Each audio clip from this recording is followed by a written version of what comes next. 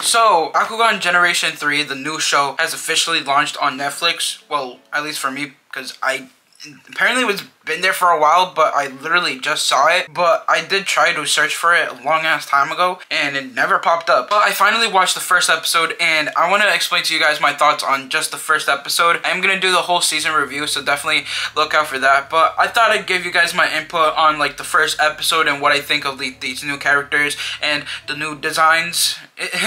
But yeah, welcome to a brand new review for you guys. Let's get straight into it, because I know you guys already see the title. Let's just hit straight into it. But before I do, I always do that. I'm trying to reach 500 subscribers before the end of the year, so if you guys are new and haven't subscribed yet, make sure you subscribe to the channel, because I'm trying to get to the goal of 500 subscribers before the end of the year. We are less than 100 days until the next year, so it will be cool and amazing if you guys can subscribe, and also hit that like button. Let's get straight into it. So first off, I want to actually kind of talk about like the backstory, honestly, of the Bakugan in this show. I think it's actually a pretty creative thing, honestly. I think personally for me, I think nothing beats the OG for me, but I think this is better than the second generation Bakugan. I think my only concern about the whole backstory is that we only get to see them in ball form literally once they land. Maybe it's because like this is like the first episode, you know? By the time I do the ending of the first season and everything, I'll probably like get a better idea if we're gonna see more of the ball form, you know? I just kind of like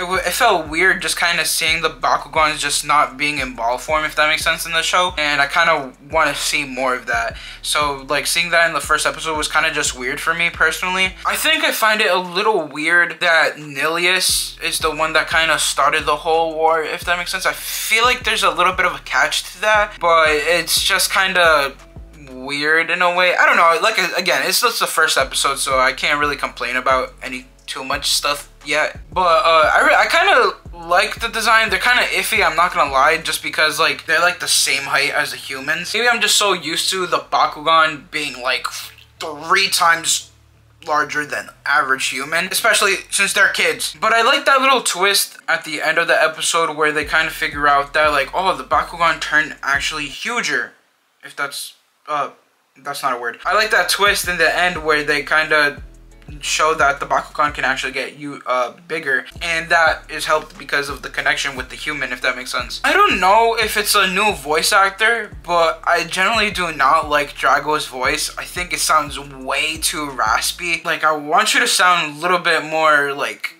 I understand you're a Bakugan, you're from a different universe, different planet or some shit, different galaxy, you know, but I want you to not sound raspy. I don't know, that's just me personally. He just sounds a little like too like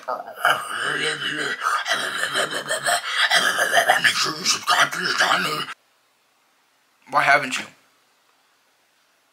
subscribe, damn it? The thing that I like about like this gen, honestly, is that they're adapting to like this kind of story of like them stopping Bakugan brawling, if that makes sense, and the kids have to like kind of let the adults know that this is not bad, that they're not brawling, if that makes sense, just because of that one accident that happened in the first episode. So I feel like it's kind of a cool like adaptation, because we never really see that type of story, you know? It's always that in the first gen it's about like, oh, these like the adults are kind of iffy about it, but like they understand that at the end of the first season they kind of understand that like this is what the kids enjoy doing. They never like had that whole like, oh, we're gonna stop the Bakugan brawling, if that makes sense. I mean, there's villains that want to do extinct the Bakugan.